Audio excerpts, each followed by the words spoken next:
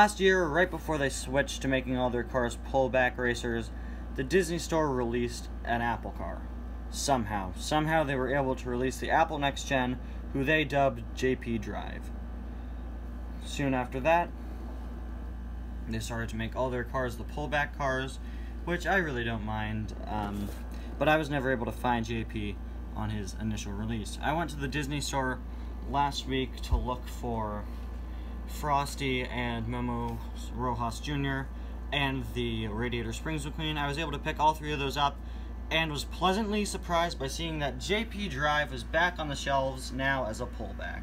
Anyway guys, welcome back to yet another review. Today we're going to be taking a look at the Disney Store pullback diecast JP Drive. So let's get started with the review. He is on slightly new packaging. Down here is a bit different, the font's a bit bigger, and definitely stands out a bit more. We've got the little Disney Castle logo there. Got this pullback racing action sticker here, which used to be a speech bubble, which looked really bad in my opinion, so I'm so happy that they changed it to be a speedometer, which is really cool. On the sides you got your usual Disney Store stuff, McQueen, Jackson, Cruise, whatever. Let's get this guy out of the package and I'll be right back. So here is JP out of the package, and he just looks so cool. But of course, whenever you buy a Disney Store car, you need to be willing to sacrifice something. And that something is quality. Why are the wires here going through the exhaust? Why are they in the exhaust? What's going on? Clearly they were supposed to be on top of the exhaust and on the side of the exhaust, but nope. The decals on him were pushed over to the left. Oh, and look at that. The decals are literally peeling off. And you could actually see the line where they were attached down there.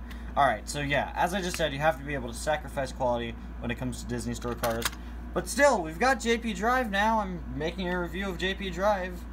Although, he really looks kind of bad, thanks to the mess-ups there. But hey, at least it's only the left side.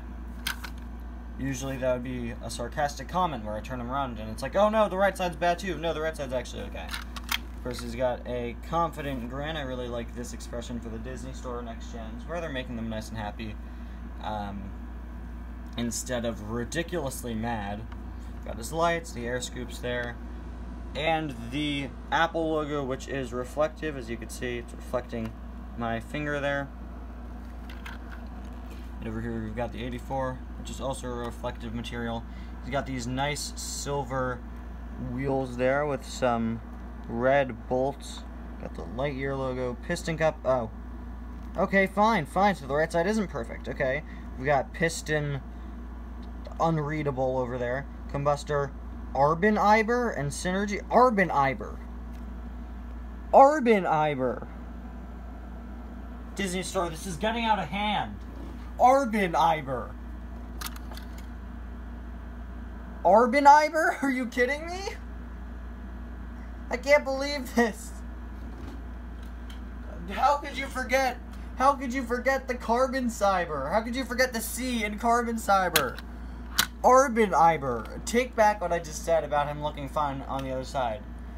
Arboniber. What is going on with that? Number 84, we've got all these wires there that look very nice, unlike on the other side. And we've got other wheels back there, and this very nice wire paint detailing. I really like that whole concept for him. Got a bit more of it over here. We've got a little Apple logo on the back alongside an 84, and there's the base. Anyway guys, thank you all so much for watching, but before we go, we've got to do the pullback test. Alright JP, let's go. We're only going to do one test with this guy since I don't want to damage it too much, since it is an Apple car, although the Disney Store damaged it enough. Okay, fine, just ram into the wall like that and bounce back. Whatever. I know I constantly make jokes about how bad the quality of the Disney Store cars is, but I really like them, and I display them right next to each other, so you're not going to be able to see the terrible decal appliance on his sides. Anyway guys, thank you all so much for watching, and I'll see you guys next time. Make sure to tune in next time when I review Abi Od Testa the Arbon Iber Racer. Bye now.